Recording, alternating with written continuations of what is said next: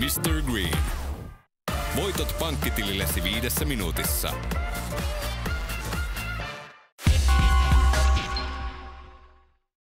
Hi, this is Middy. And Daniel. From Bodom After Midnight, and you're watching Chaos TV.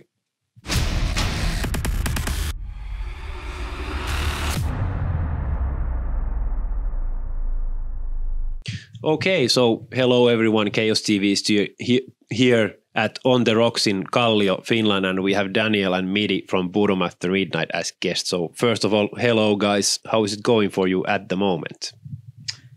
Thank you, it's good to be here. Yeah, and of course now we're pretty much focused on the upcoming release of the EP and all what goes with it, like. Yeah, a lot of press and promotional stuff to do.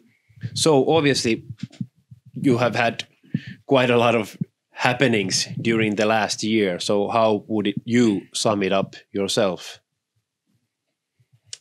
I don't know. It's been such a kind of a roller coaster of feelings, like for the past year, or like the beginning. Of course, we were all excited for the new band, and first it was like we were excited to go on tour. Well, then COVID happened and tours got cancelled or postponed, and then we kind of changed the plans to record an EP. And well, then we got that finished, and then it all went pretty much down. So yeah, finally the big hit to the wall, so to speak, which happened on New Year. So yeah, a lot of obstacles in the beginning of 2020, the Corona thing, but then on the positive side, at least we got something recorded and something to release because of the Corona. That changed our plans quite a lot. So obviously you had the chance still to play a couple of shows with the band last October. So what kind of experience it was? And also for Middy, because you are known to play in rock bands and now you get to play some metal music. So how was it for you? Well, of course it was like different from what I've used to, and I haven't really played that many shows during the few previous years. So, but then again, it was like, I remember when, jumping into the van and driving up to play the first show, it was like, I felt instantly that I was like back home and like this is what I should be doing. Of course, now the band was totally different and music was very different from what I used to. But then again, we had rehearsed for the shows like for the whole year pretty much, since the original plan was to play first shows in, I guess, April of 2020. So we have prepared pretty well for the shows that we had. So I could really actually enjoy it and not be that, thrown into the deep end so much. Yeah, I mean, even there was only 3 shows, it kind of felt that we were playing like 3 tours together, because the new guys pulled out so well, probably because we had rehearsals so much, like months in a row just for the live set.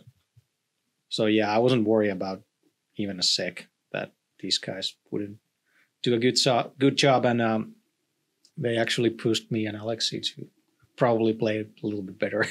Yeah, because I was at the Seinäjoki show and it really felt that the band was on fire. So did it feel that way for you as well? Absolutely, yeah. Yeah, totally.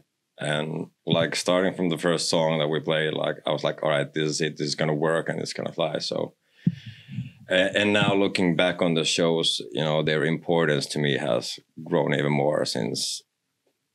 Unfortunately, we were lucky to have even those 3 shows. It would have been a bummer if those would have gotten cancelled as well. So yeah, you really were thankful for those. You were lucky in a way, because in the rest of the world, no shows were happening at the time. Yeah, and after those shows, I think the restrictions went back to I think pretty hard. So too. So it was probably impossible to do shows at all after that.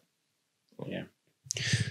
Yeah, but also like when I was watching the show, I felt that Alexi had sort of like regained his energy and he was playing like really well live again. Not gonna say that he's ever been bad at playing live, but it really felt that he had that energy and fire again for playing. So what was his thoughts when he finished those shows? Well, he often told us that he feels like 20 years younger, and probably told that to the media as well. So I guess it kind of showed. And he was like super excited and happy about those shows. Even they were like a half of the cap. Yeah, but still, he was like excited as it would be his first show or something. Yeah, I think he said to me after the show when I saw him like Fastly that he hasn't like felt this in a long time, that he sort of like gained a lot from playing those shows, that it was like after waiting for such a long time to be finally able to play, it felt so good to be back and do what he does best. Yeah, and like he said, like he hasn't had this long of a break from touring ever, pretty much after he started. So maybe that had something to do with it as well. Yeah, I guess he said something like he had a totally free summer 20 years ago. I guess that was not his kind of way to go for the summer. Yeah. I guess it's full of festivals normally. So speaking about like the upcoming EP, at what point did you start writing it?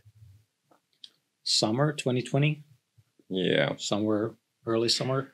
Yeah, and it was, you know, we kind of wrote it here and there since, you know, we had shows coming and then they were postponed or canceled again since nobody knew what the situation was. So we started working on it and then gave it up for a while because we got the chance to do the couple of shows that we were talking about. Yeah, so we had to focus on shows for a while, but then those got canceled and we went back to writing mode. And yeah, so it was pretty much on and off until we played those October shows. And after that, actually, we got like seriously more into the writing, and since we had all the studios booked back by then. And so for you, Daniel, you were part of, obviously, with Children of Bodom when they wrote Hexed album. So how different was this whole writing process for the EP compared to what it was with Bodom, or was it same or? Pretty much same. Alexi, I think he has only one way to work, and everybody else will have to kind of come along. So yeah, same kind of process. I think the band inputs was probably Bodom After Midnight. There was probably a little bit more of band's input on arrangement side, but the process was pretty much similar. Musically, the upcoming EP is a bit more old school when it comes to like the music itself, and I get that old school sort of like Children of Bodom feel from the songs. So was that also something that he was aiming more with the songs now that you also played some older stuff live more as well? I don't know. He probably didn't plan that ahead that much because he usually is a very spontaneous writer. And yeah. I think maybe it has more to do with just like kind of this fresh start with a new band, maybe. Like it wasn't probably a conscious like thing to do, but maybe it came natural, but it's really hard to say, and it's just maybe us guessing here more than knowing. So obviously the song Payback's a Bitch is lyrically quite interesting. So did he ever tell you what it is about? No. Because it's so easy to make that point about the former band. Oh, but well, he didn't tell what it was about actually, but when we asked about it, about the former band, he said no, absolutely not. It had nothing to do with that. It's some totally different story. Because that was on the fan forum, like first thing after those lyrics came out, that this song is sort of like pointing to the previous band. But that far we know that it's not about that at all. So it's something totally different. Yeah. It's just putting out his aggressions like normally, so to say. Yeah. So obviously before this band started, you played with Children of Bodom the final show in Ice Hall. So what kind of memories does that bring into your mind? Ooh, well, at the time it was like a pretty much normal show, just bigger. But we try to execute it as a normal show. But yeah, obviously good memories. But you really didn't think that at the time that this is going to be the last show. At least I felt that. And I really, kind of came afterwards that, geez, that was the last show.